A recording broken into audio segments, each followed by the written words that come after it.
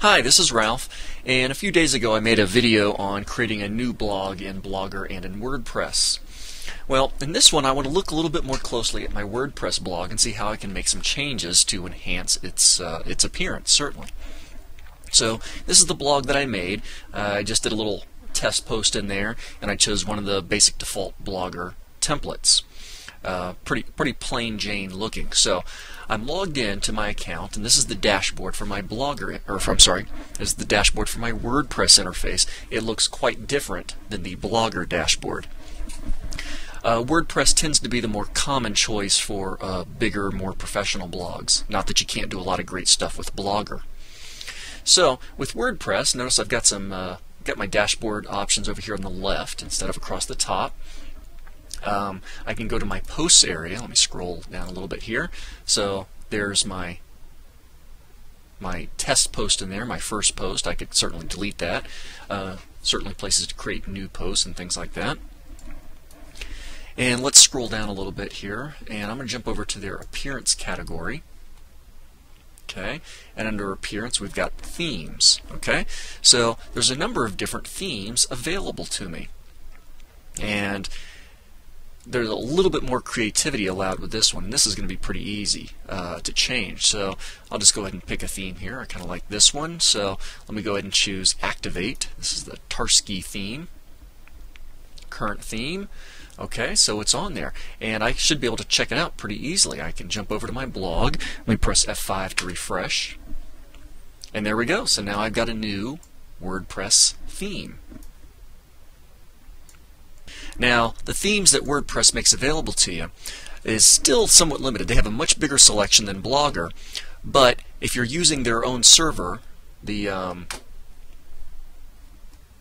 over here, so if your site is over on a WordPress.com domain, then you are still somewhat limited. Now, if you're hosting your blog, your WordPress blog, on your own server, then you've really got a whole bunch of options, and there are lots of templates that you can take, and you can upload them to your server space, and then you can access them. And let me just really kind of show you what that looks like. I'm going to pop open my FTP client, FileZilla, here for a moment.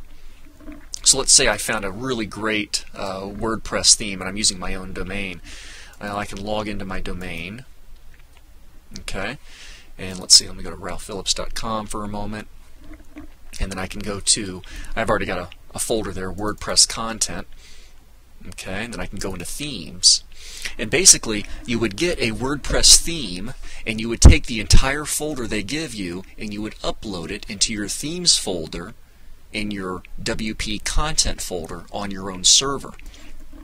And once you've added that folder there, when you go into your dashboard, you're going to have that particular theme available to you. You simply go to the themes area, and you'll see that as one of the choices that you can activate. Now, if you have your own server, they give you a lot of options for that. So if you're really getting serious about creating a blog, and you know it's going to be something that you're going to follow up with, you should get your own domain name. And I've got another video that talks about getting your own domain name, and it's a worthwhile investment.